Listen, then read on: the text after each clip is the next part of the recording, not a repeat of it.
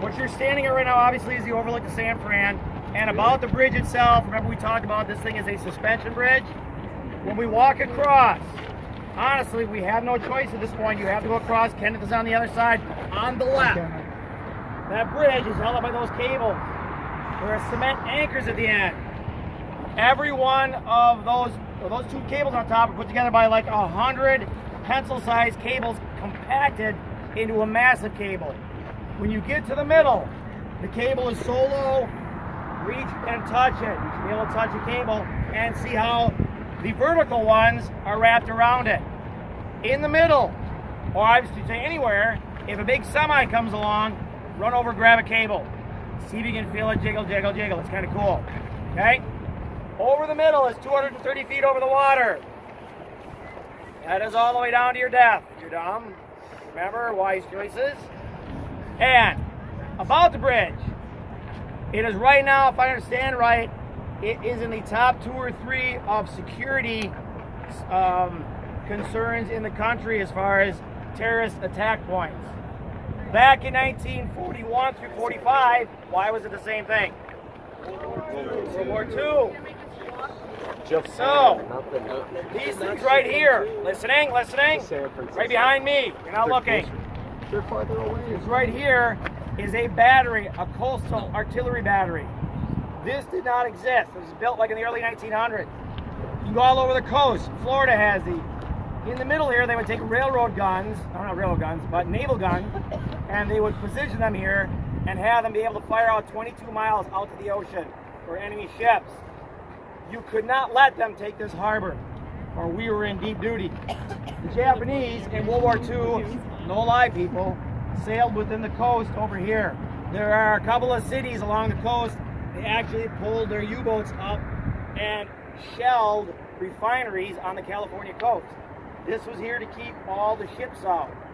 They were 16-inch guns, and when they fired, they went down. They could load them, lift them back up, fire, come back down. All the munitions are kept below. They slept here, they ate here, and they died. Everything was built so that when the ships were firing their 16-ounce shells back, they ricocheted across, or they ducked underneath the concrete. It was never fired upon. But it protected them until the advent of what invention is one of the coolest things, that now they could actually go out 200 miles and get them before they get here. The railgun? CBM. Oh my God. Change everything about warfare. Ospreys. Oh, check out the Marine Corps ospreys now. You don't see those very often. Hey, that hints what they built to protect this. Airplanes, you goose. They go out 200 miles, and so this became obsolete by about 43. Okay, got it? Check it out on your way down. On your way down when you go. Yeah, we're not supposed to be here.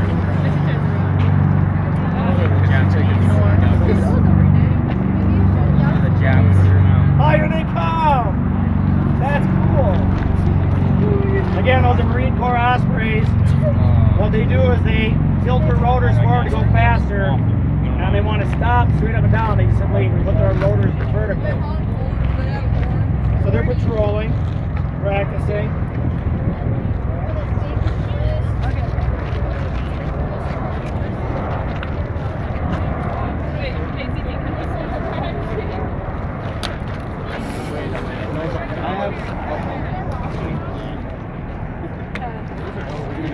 Hey kids, this is our last tourist visiting destination.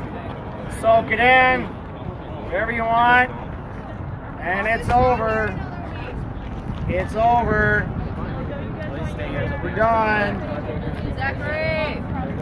This is it. Hey, Dylan, Tanner.